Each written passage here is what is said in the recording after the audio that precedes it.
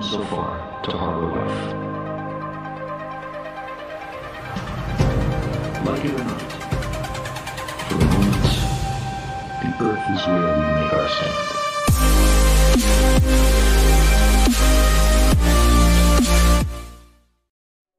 Every single time that a rocket launches into space. 0.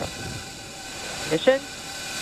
And liftoff. Godspeed, Endeavour and Crew 2. Copy, 1 Alpha. Endeavour launches once again. 4 astronauts from 3 countries on Crew 2, now making their way to the one and only International Space Station. Every single time something lands on Mars. Tango Delta. Touchdown confirmed. Perseverance safely on the surface of Mars, ready to begin seeking the sands of past life.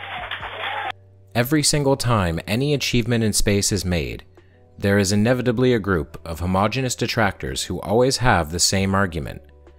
This doesn't benefit anyone. There are problems on Earth that need to be solved. This is a waste of money, etc. When the Perseverance rover landed on Mars, a hashtag went trending on Twitter. Hashtag instead of going to Mars. Right now, Senator Bernie Sanders is attempting to rail against grants being given to companies like Blue Origin, who are assisting with the Artemis program to return humans to the moon. And of course, because Bernie is a popular guy, his supporters lap up his words without realizing he's fundamentally wrong about space exploration. Today, I'd like to make some effort to dispel this myth that space exploration has no benefits, and explain why it actually does have a return on its admittedly costly investment. First, there is the overarching benefit, the grand plan found at the end of this epic manga arc. The simple fact is, Earth will not be here forever. Now, I'm not talking about climate change, though that is an issue to be noted as well. Setting carbon emissions aside, our star, like every star, is a ticking time bomb. Eventually, it will die, and it will take the inner planets of the solar system with it. The collection of planets we all know and love will one day be gone. Unless we start making movements, we will be gone with them. When our star inevitably does die, we must have become what is called a Type 2 civilization. We must not only become interplanetary, we must become intersolar. Through the lessons we will learn by colonizing Mars, we must use yet undeveloped technologies to leave our solar system and travel to a new one. And we will need to repeat this process every few billion years. On a long enough timeline, we must become nomadic space cowboys. This is a simple fact if we want the human race to continue past the lifespan of our planet. However, it's difficult for a lot of people to see these long-term benefits. This interstellar civilization is something we will never see. It's something our children will never see. It's something our great-great-grandchildren will never see. It's something that won't be accomplished for hundreds of generations from now, and it's so hard to invest ourselves in such a goal that we literally cannot see. However, there are still thousands of benefits to space exploration that have already been accomplished or are being accomplished right now. What we need to remember is that necessity is the mother of all invention. One word that comes to mind when we think about space exploration is miniaturization. Allow me to explain. The eternal problem with the rocket equation is the need to minimize weight. A rocket is only as effective as its thrust-to-weight ratio, and thus it becomes important to try and minimize the weight needed to carry certain payloads. The problem of the rocket equation has led to the development of numerous superlight materials because it's simply more effective to make everything we send into space smaller and weigh less. Do me a favor, take a look at your phone right now. You see that teeny tiny lens on it? Your camera? How do you think it got so small? How do you think most of the technology in your phone got as small and lightweight as it is? I'll give you a hint. Because someone needed to send it into space at the minimum possible cost. The benefits, however, certainly do not end there. Space travel comes with many, many challenges, often to do with power management and life support. For instance, in order to breathe for long periods on the International Space Station, a requirement is that the air needs to be regularly cleaned. In addition to the need to remove exhaled carbon dioxide from the air, other harmful compounds will find their way into the station, such as ethylene, bacteria, viruses, and molds. The result of this problem is the solution of better air scrubbers that use light-induced oxidation to clean air and surfaces. Right now, 30 major baseball leagues utilize these NASA-developed air scrubbers within their facilities. The difference is we don't have to do any heating with our system, and it's a different sorbent media that's being used. We don't save our carbon dioxide. The carbon dioxide that we absorb, we vent out to space. So those are some of the differences that are between our system and the primary carbon dioxide removal system. When you say you don't have to heat it, I take it the other system does? Yes. What is that, to activate the... That's the media? how they regenerate their sorbent media. Our beds are designed so that the heat from adsorption transfers to the other bed doing the desorption. So it's basically isothermal, constant temperature process for us. And it reduces the energy demands. Remember how I mentioned power management? Well, you've probably noticed that pretty much every spacecraft has solar panels strapped to it.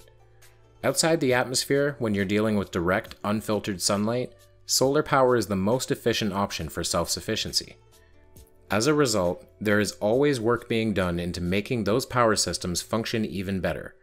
More efficiency, lighter weight, and lower cost to produce. Today, single crystal silicone solar cells are widely available at very low costs. This is all thanks to a NASA-sponsored 28-member coalition forming the Environmental Research Aircraft and Sensor Technology, or AirSat, Alliance.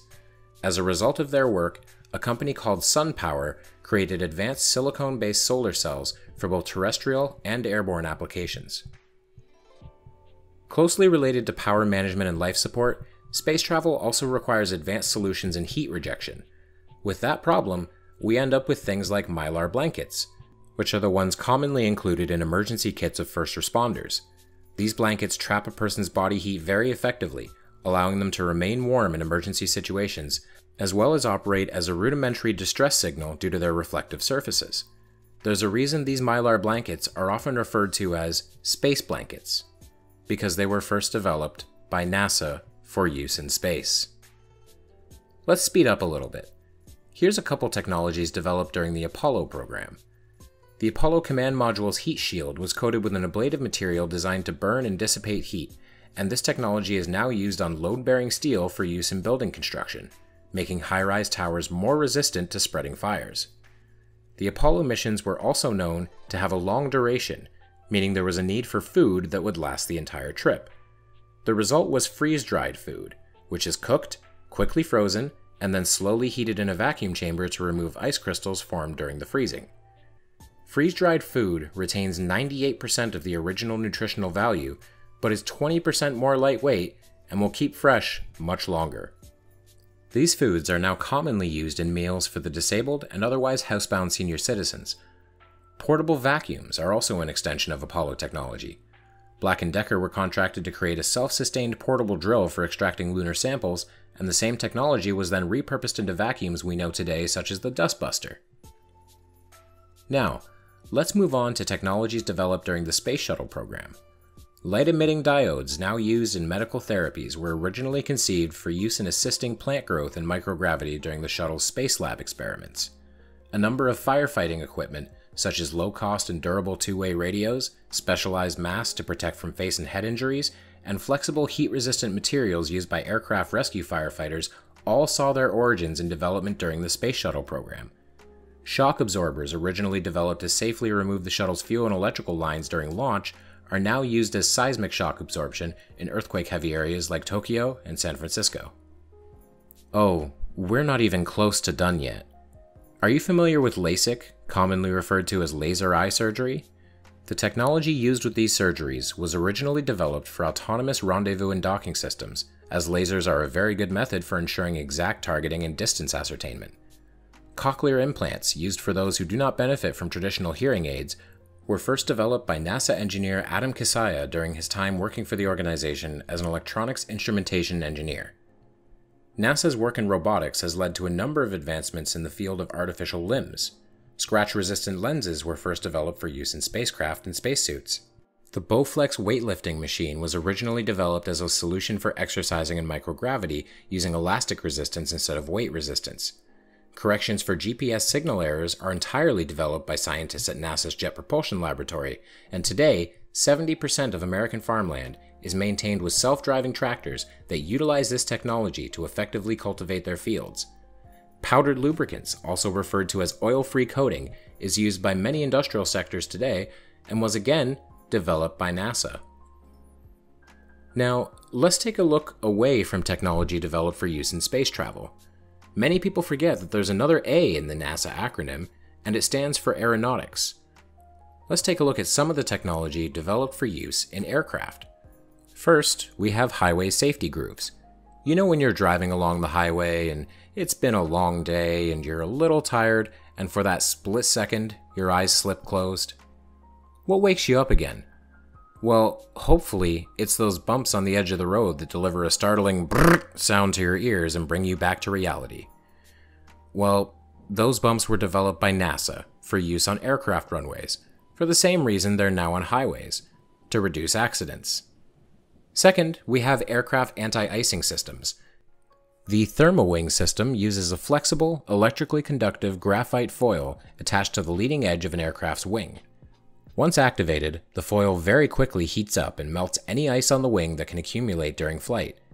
This technology even extends to small single-engine aircraft, allowing smaller pilots to benefit from technology usually reserved for larger jet-powered aircraft. There's a decent chance that some of the people watching this are currently sitting on a memory foam mattress. You know, the kind of mattress that quickly forms around your body and remembers how you sleep, allowing for better comfort than traditional mattresses? Yeah, that came from NASA too. Originally developed to create a padding to improve crash protection in aircraft, memory foam is now used in mattresses, pillows, aircraft, automobiles, sports equipment, amusement park rides, horse saddles, archery targets, furniture, and prosthetic limbs. We also have a number of chemical detection systems developed by NASA originally to detect moisture or high pH levels and warn of corrosion within an aircraft before any actual damage occurs. These same systems are now used as an economical alarm system for detecting chemical release in large facilities. We are currently seeing only a fraction of the benefits brought to us by space travel. I haven't even mentioned enriched baby food, structural analysis software, infrared ear thermometers, invisible braces, water purification, and much, much more. I hope that if you've ever held the opinion that exploring space does no good to those on the ground, you'll begin to see how you're wrong. Space travel, like many industries, is a representation of the collective efforts of all of humanity. As it is one of the most difficult tasks to undertake, it makes sense that it will require technology that will then be handed down to others. Necessity is the mother of all invention, and exploring space is the ultimate necessity for the long-term survival of the human race.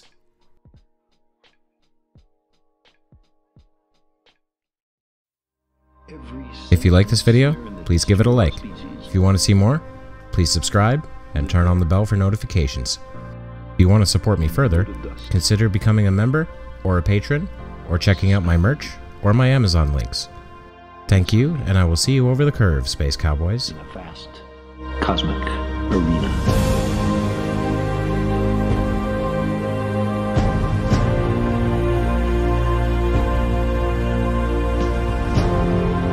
Our imagined self-importance, the delusion that we have some